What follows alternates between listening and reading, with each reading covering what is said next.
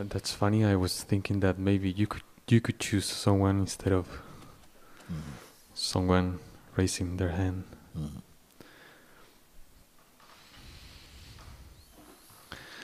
I thought for a long time that when this moment will come, I will have a great report for you. And today I see and I feel a lot of embarrassment because of a huge amount of arrogance. I thought I knew something. I thought I knew things. And I was behaving very arrogant in an arrogant way. And now I see that I don't know anything.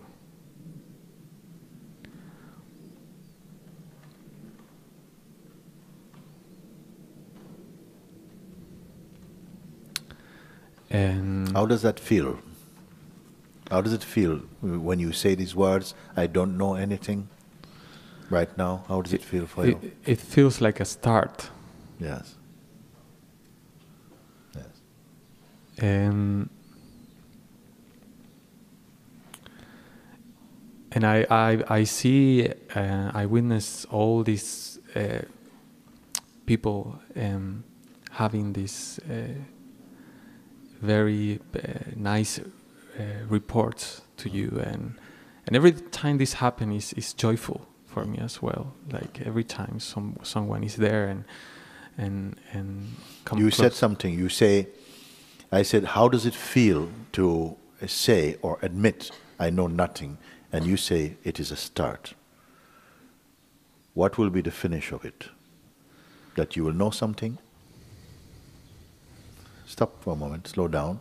You say it is a start. I feel what you say. It's good. It is a start, like something fresh, something sincere, at least now. Okay? So what will be the end of it? It is a start that I don't know anything. I admit I don't know anything.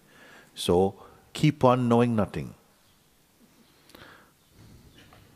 Keep on not wanting to find something, because the wanting to find something, the mind feels if I learn enough, I will learn my way into freedom maybe.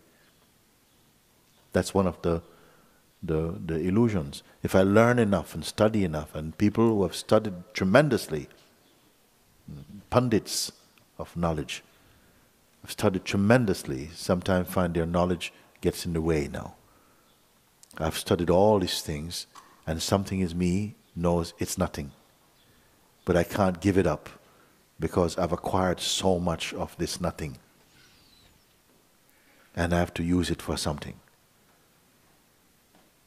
You put the value still on it or something.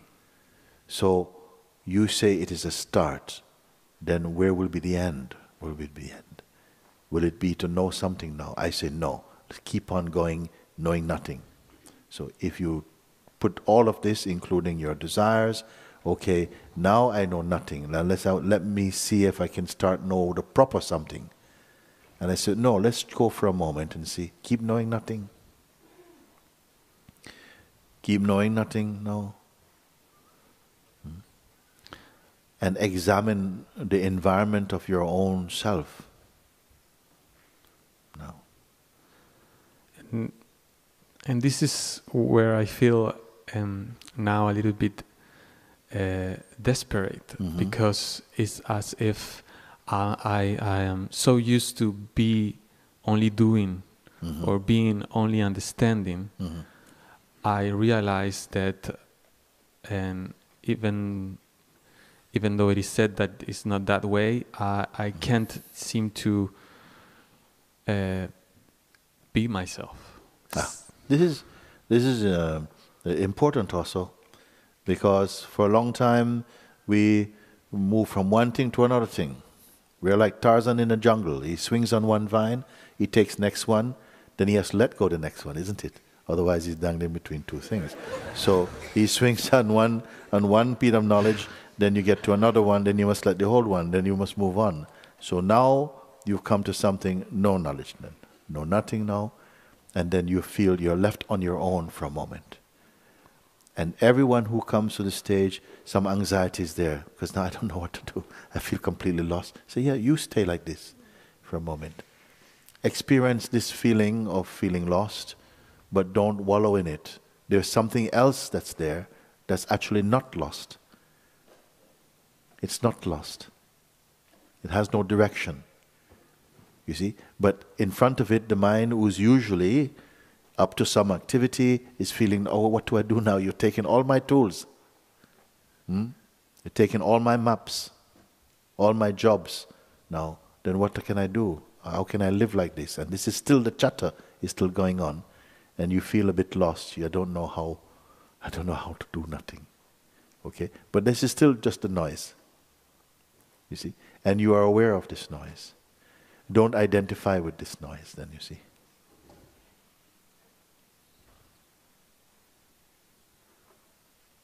What does it mean, don't identify? Meaning that you feel this noise from the mind, some kind of an identity that you have been wearing for a while, feels maybe a bit lost. I'm not accustomed to not having something to do. So there's a bit of anxiety, some discomfort. But you are aware of this discomfort, this feeling. So just watch it without any passion. Just let it be there for a moment. Because what we all do is we try to run to the next action. You see, you try to go to the next thing because you can't bear your own silence. As yet we have not come to silence, we've only come to the end of activity for a moment. I can't know what is to be myself. Say? I cannot know what is to be myself. Yes. It's not this type of knowing. It's not the classical knowing, which is one thing knowing another thing.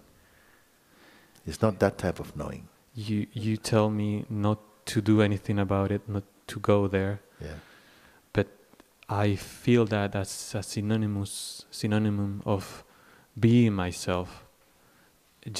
And what I actually feel is just a strong pull out of myself. Yes, okay. This being yourself, when I speak it, feels very uncomfortable in your listening. Because this being yourself, you say, but I don't know, it may be not the right words you say, I don't know how to be myself. It actually pulls me out of myself. But how can it pull you out of yourself? When I say be yourself, I mean remain. Then maybe you say, but I don't know what self there is to remain. Are you saying like that? Something like that, yes. And if I say be nothing, also it still creates something. And if I say be, if you say be nothing, it creates a peacefulness. If you say be, it creates stress. A stress. If I say be nothing, it creates a peacefulness. If I say be, it creates a stress. So to be is more stress than to be nothing. Yes, because when you say be, yeah, it feels like I have to do something. Okay. Be nothing.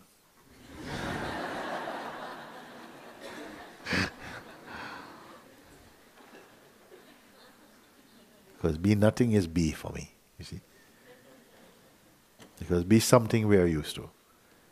Be nothing is just, in its honest, simple term, means remain as you are, be. But if you have the sort of mind that goes, goes, well, that's kind of, then you must be aware of that. And I say beware of that, because sometimes mind, in this part of the inquiry, starts to be super accurate. Super accurate. So to be or to be nothing. I see. Well, actually same thing. No, but it's not the same thing. You see, it can be like that. You see? So I want to free you from this so that this kind of mentality doesn't tighten you into another posture, like to be fixed into be nothing. Because actually where you're coming into is a great flexibility, where words can be anything now, because you move beyond words. This be nothing is not a state induced by words only or supported by words. It's wordless. So it's beyond words, you see. Then when you go beyond words, you will not be afraid of words. Who gets this? Good. When you are beyond the words, then you will not be intimidated by word. You go beyond the concepts, and everything become concept. So even if I say Brahman, it will just now be a concept. If I say pure consciousness, you hear it just now, it's okay. Yes, yes, because you have resolved yourself now. You don't need the words to tell you what you are now. You follow? You will still understand what they mean, but you won't have a complex about them now. If I say the being or the presence or the I am, you will still know it's the same thing. At a certain point, you know all the words are the same thing. It's all the same thing.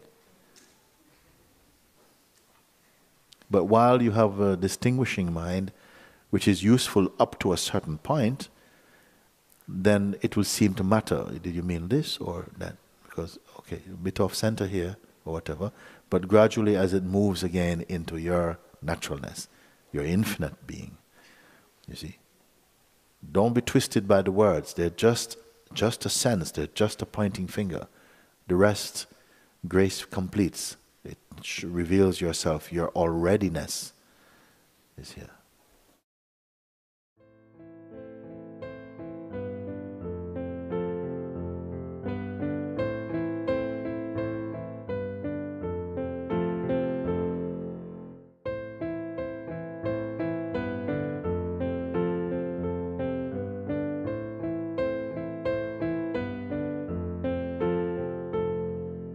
Take me